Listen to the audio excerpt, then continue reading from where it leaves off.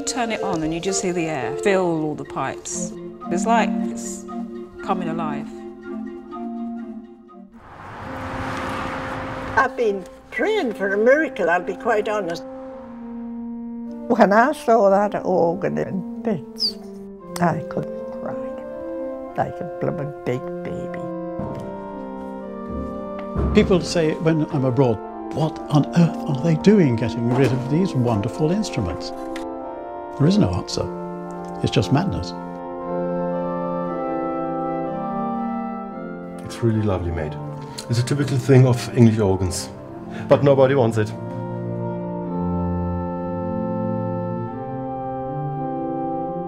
Destroyed, destroyed, destroyed, destroyed.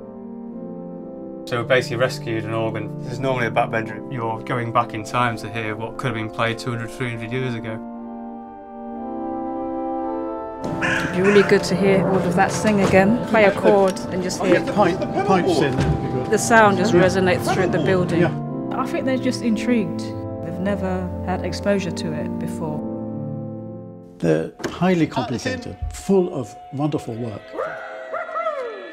And that is what gets me inspired to try to save them.